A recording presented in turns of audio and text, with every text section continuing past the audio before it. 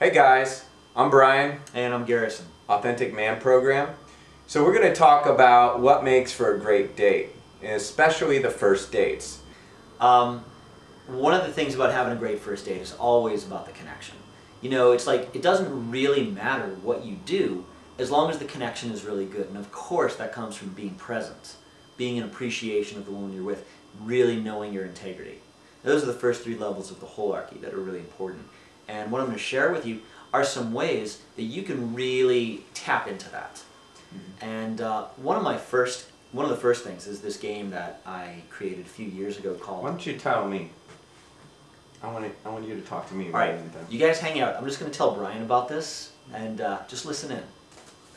So, I think I told you about this game before. It's called Fascination. Okay. And what it is I just ask her, so tell me something that you're fascinated by. Tell me one thing that just fascinates you. And maybe she'd say, like, babies fascinate me. I would say, well, what about babies fascinates you so much? Like, really, like, paint me a picture of it. Yeah. And she would say, oh, I don't know, like, you know, there's that that whole phase of development where babies are just fascinated by their own hands. They're just like, wow, what am I? What is this? You know? That is a great point in babies. Yeah, it is. I mean, it's cool. Yeah. And me listening, really just letting go of, hey, where I'm going to take this from here, or where I want to go, or what my intentions are for the date. Just really being with her and getting, like, wow, that is fascinating.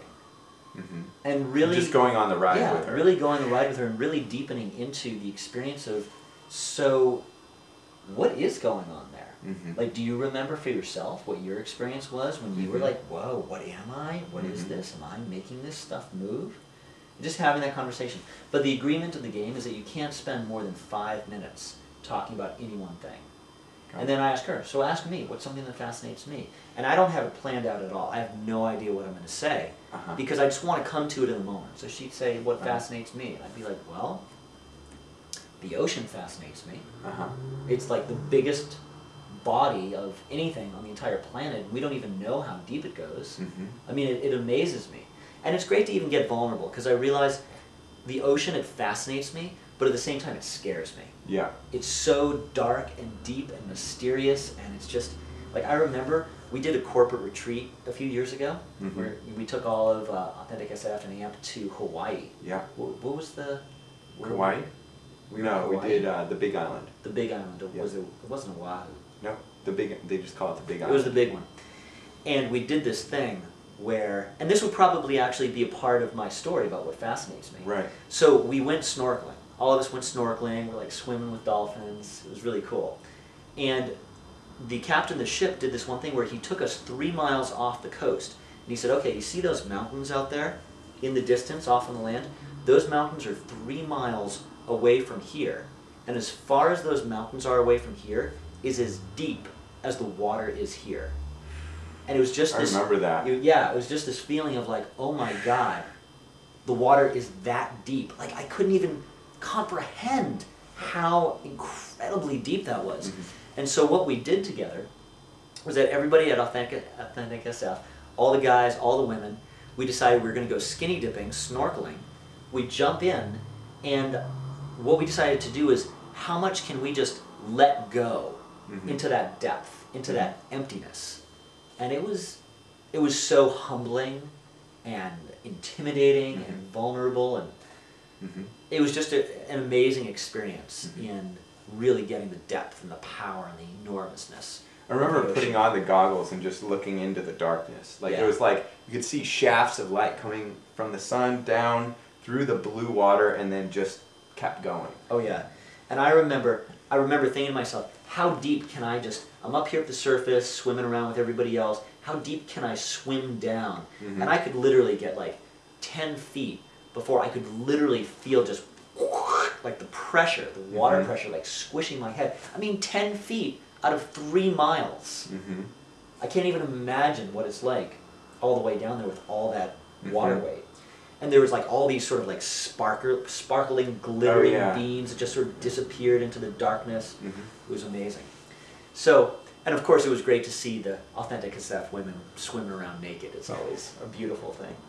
So that was a great experience. And so we're in our conversation, and Mm-hmm. we're talking about what fascinates you. And I just shared this amazing description of what fascinated me. And Brian was just really right there with me about like, wow, like bringing it forward. Tell me more about that. Wow. Mm-hmm. So I get to have this experience of something that I just really enjoyed and really fascinated me, and that someone else is really getting it with me. One thing I wanted to add is what freaking amazes me about women is that they are so sensitive to reliving experiences. Like I Right. can tell a woman like what I want to do with her, for example, or what I'd like to do, and sometimes that's a great way to bring things up, the energy up on a first date. Like, wow, if we weren't in this cafe right now, I would be, Oh, you know, wow. dot dot dot. And just describing in detail. And it's so funny because for me, I imagine, when I imagine things, it's just kind of like a vague, hazy idea of things. But for most women, when they imagine things, like their body goes through like physiological responses. Like I was on the phone with a woman and I said, I'm looking forward to curling up with you tonight. You know? Right. And she said, wow, I feel tingly. Like her whole body just imagined curling up with me in that moment. And she was reliving that experience. And so when I'm on a date, I'm thinking about the questions I ask are going to take her on a ride. Or if she says, you know, if I was playing this game, Fascinations, I would pick a fascination that's going to create an exhilarating experience for her if I'm sharing about it. Right. Well, that's the thing. If it's gonna create an exhilarating experience for her, Yeah. it means that you're picking something that is exhilarating for you. That's And true. that's how you know. Cool. So let's go on to some other games. Okay. One other that I really like. I was actually just at this business conference this last weekend. I met this woman who had this amazing question that blew me away, and I actually used it on a date that I was on recently, and it was really cool. And she simply looked at me and she said, "So, what do you really think of yourself?" It was like, oh my God, that's really vulnerable. And so her and I talked about it for a little while. I was like, that's an amazing question.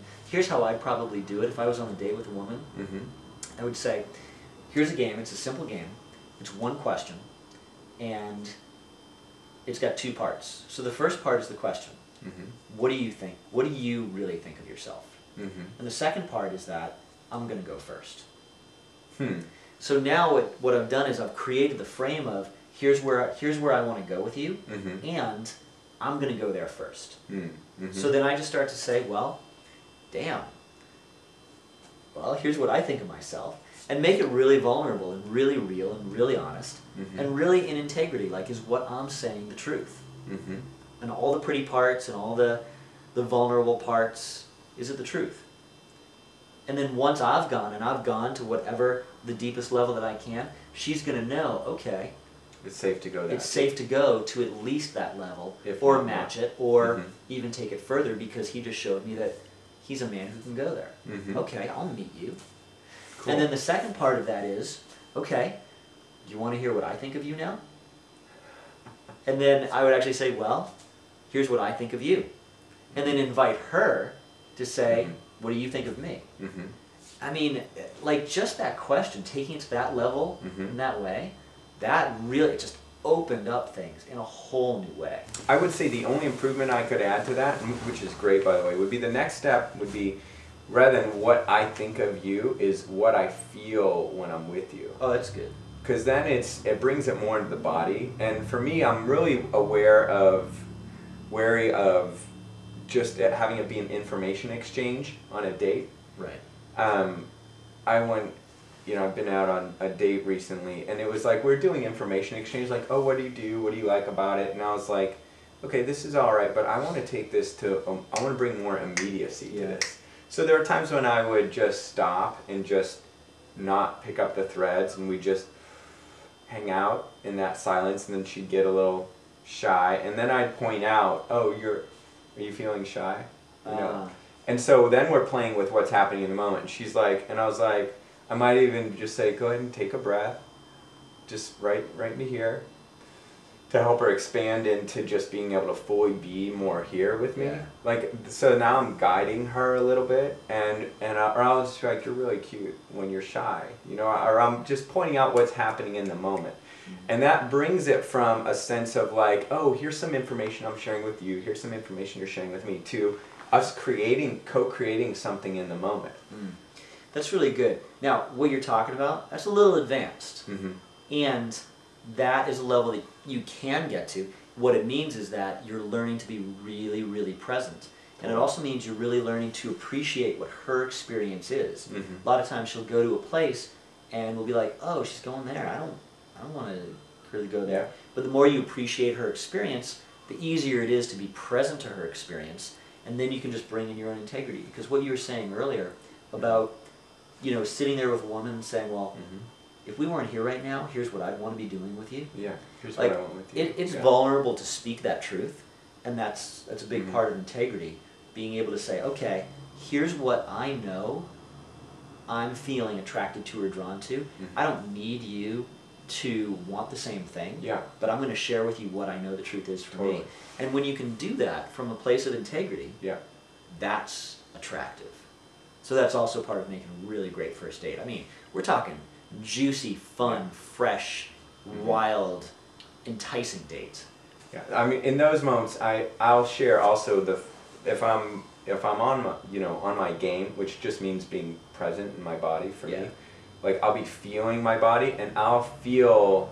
It's like we'll be tuning forks, right? And I'll feel her response. So I'll feel like we'll just sit in silence, and I'll just allow that intensity to expand, and then I'll just share what I'm feeling. I'm like, wow, I'm noticing like stirrings right here, and I just felt my heart start beating a little faster just now. Like, just in a moment, just giving her my experience. And usually she's like, me too. Like, she's usually, because we're tuning forks, right? Like, I'm just tuning into what's going on in her body as well. So our bodies are start resonating together. Totally.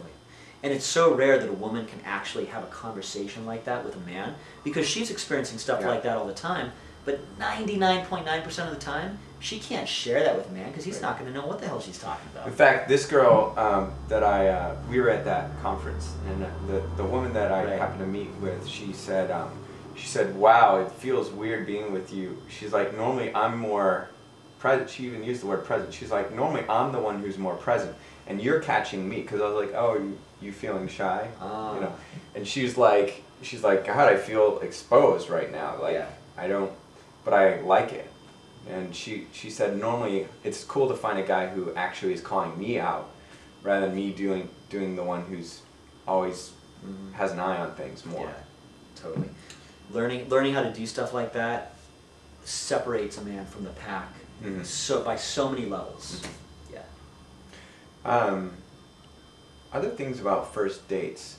What else do we have about first dates? Well, another question that I've used in the past that just came to me one day, and I love it, and this is the world premiere of me sharing this question with you. Okay. Like yeah, I know. Let's get some trumpets, a little marching. Let's really hype it up. I'll tell you honestly, I've almost been keeping this one to myself because it's so good. I have. Like, I've never shared it before, but I'm going to share it right now. Breaking news. Okay. So here's what it is. The question is simply, when you were a little girl, and you were old enough that who you were, like your personality, was totally there, but you were still maybe a little too young to know better, like maybe between like 5 and 8, what was something that you did that your family said, oh, that was so you to do? That's a great question. It is an amazing question, and I'll explain why. So I remember asking my friend Joanne that question. Yeah. And she said, well, I remember when I was like 7, and there were homeless people on the streets, and there was people living in boxes. And I said to my mom, why do those people live in boxes? And her mom said, because they don't have a home, that's their home. So she went home and decided that she was going to take a cardboard box from the garage and put it in the backyard and live in that box for a week. And that was something about her as a kid that her family was like, that was so Joanne to do. Now what's amazing about that is that who Joanne is today isn't any different from that. Yeah. It's like you can literally see, here's who she is today, here's who she was as a kid. And she's still living in a box. I drop by on Thanksgiving and give her some turkey. You can literally see... We huddle in her little box together. You can literally see like the strings between who she is now and who she was then, and you can follow them.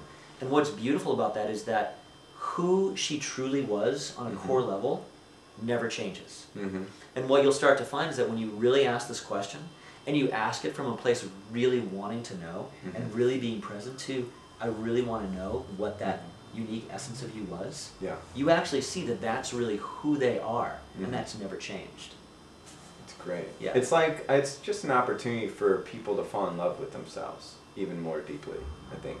Like, to ask that question, for them to truly answer it. Like, when I think about that, I'll answer it for myself. It's like, probably the most formative thing, that's the Brian thing, is I would be like, really excited and curious, and I would always ask my dad, like, which would win, a cobra or a rattlesnake, you know? Which one's faster, a cheetah or a leopard? And I would just always want to know who was the biggest, fastest, strongest, and I was just so inquisitive and curious, and like, I would constantly pester my dad about during movies, and I'd be like, Dad, why did he do that thing? Dad, why did he kill that guy, you know? And my dad'd be like, I don't know, Brian, you're watching the same movie I am, like, what? You know, and I'm like, yeah, but you're my dad, like, you should know. Right. But like that, there is that part of me that still is, like, just hyper curious, really inquisitive, wants to know, wants to understand. Actually, I'm looking to, like, let go of more of that needing to know all the time, but that's another story. Yeah. But nonetheless, it's very much... It's something that's run through my entire life, for sure. And so just you sharing that, and you've told that story to me before, yeah. But it's like I always feel like I know you deeper by getting like, oh wow. Like you can actually feel the depth and the connection with the person through asking a question like that. Cool. So it's a lot of fun. So if we were to summarize here, it seems like it's about time to wrap this puppy up.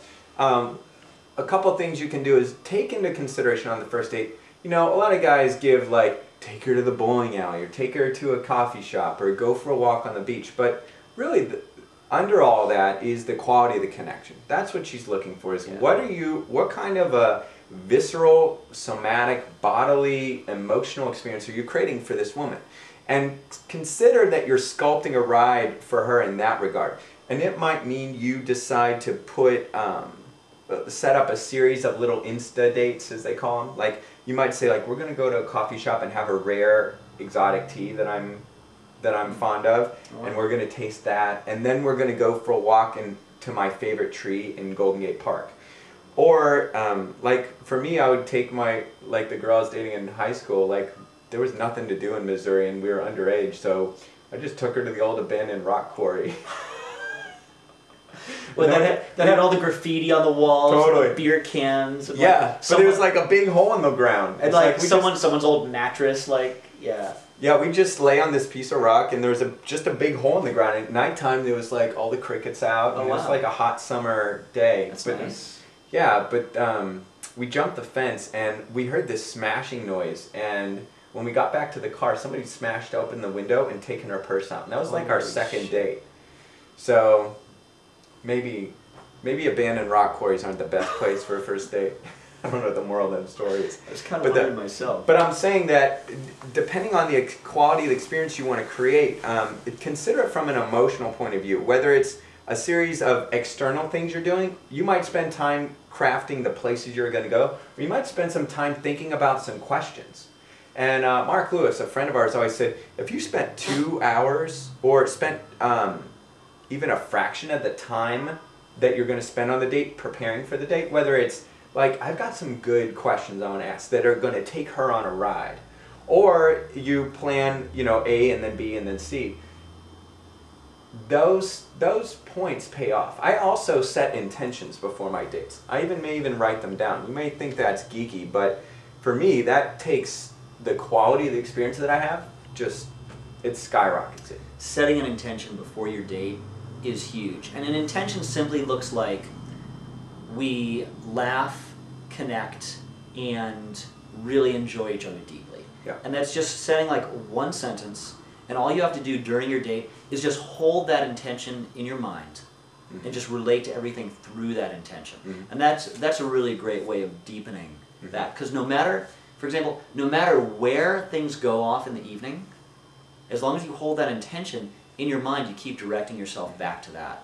And that's something that makes a really big difference. For setting intentions, you might also be more specific about what are the intentions you want to set in terms of something you're working on. Like, for example, if your dates end up being really platonic all the time, you might be set an intention like, I was unapologetically direct and raw about my attraction. And I was vocal in expressing that. So that can be something that then you can go back and look, like, is that something that was there? So to summarize, notice the emotional ride you're taking her on. Whether it's through external places or questions you're asking or stories that you're sharing. Put some forethought in the dates that you create, in the time you spend together, including setting intentions or spending time planning where you're going to go A and then B and then C. I think that summarizes it. That was good. And the fascinations game? Yeah, we got the fascinations game. We've got the... We ask something that's fascinating. What was it? So the fascination game is where you ask them, tell me something that you think is fascinating. Yeah. And then you just go back and forth. Yeah. The other game is the what do you really think of yourself game. Yeah.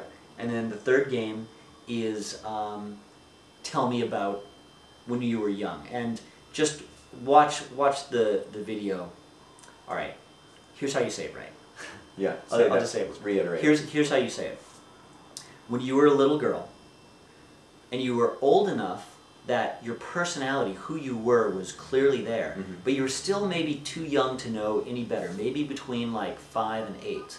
What's something that you did that your family would say later on, that was so you to do? And instead of you, say their name. That was so Sarah to do, or that was so Beth to do. And it's a great way to really draw forth, like, really, who they are at their core. It's a really great way to get to know someone. And then the final piece that creates a sense of immediacy and spark throughout those moments, whether it's you're going from place to place or you just ask that question, is to share in the moment how you're experiencing her. Or like, wow, when you just shared about that childhood experience, I just saw you light up. And I felt blank in my body.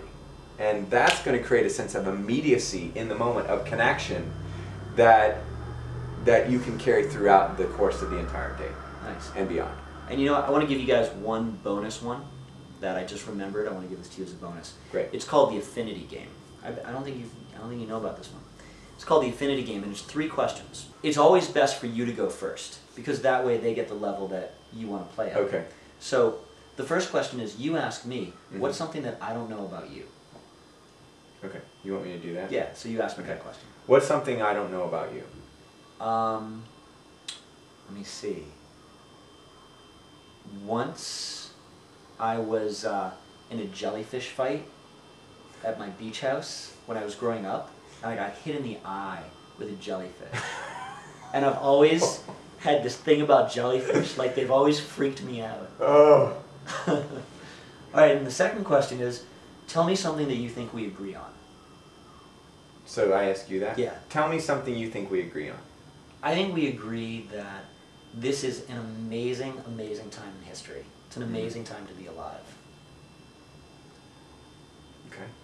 And then the third question is, tell me something that you like about me. Tell me something that you like about me.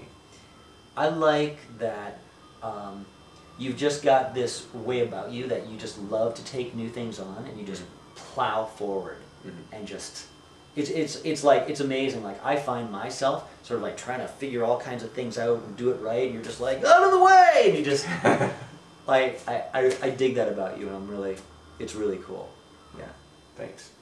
And then so what we do from there is we'd switch, and now that she understands how that works, then we would switch, and I would say, okay, so tell me something that I don't know about you. Got it. And because I set the level, she'll probably meet that level in the same way. And then we can keep doing rounds. And if she enjoys it, okay, next round, here's something you don't know about me, and I take it a level deeper. Yeah. Something I think we agree on, take it a level deeper. Something that I like about you, take it a level deeper.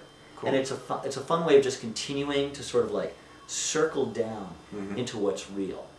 And it's a great way of getting to know someone. It just totally cuts through the bullshit. Yeah. And has people get really related really fast. Cool. Yeah. I would write, maybe even want to write these down. I write things down. I take notes. I put them in my BlackBerry before I go out on dates and stuff like that. Like, and I might just check like, oh, I had some questions for you. Let me see what they were. And I'll pull this. I'll have them handy. I don't have to be smooth or try and remember all this stuff. So it's like, tell me something I like about you, or tell me something. Tell me something I don't know about you. Yeah. Tell me something you think we agree on. Yeah. Tell me something you like about me. Got it. And then you switch. Right. And you share first about those questions. Yeah. Cool. You always share I think first. it's great that you're helping direct her. You're like, okay, I want you to ask me this question too. It's like setting a frame for her to just drop into. Yeah. So that's great. Yeah. The final piece is you may want to check out, if you haven't watched the Power Presence DVD set, you should watch for the numbers game. Totally. At the end, because that is a way of creating almost like tantric electricity with a woman. Oh yeah. So for the numbers game, the last time I did that, I remember I was on a date with this girl, and we were at the observation deck up at the De Young Museum, just hanging out talking, and I said, I've got this really cool game, let's play it. Yeah. And you'll see it on the DVDs for Power of Presence. And what happens is that she says a number, and what you're learning to do is have your presence be so clear and sharp that you can literally say the numbers with her at the exact same time. Mm-hmm. And I remember, we hadn't even kissed yet.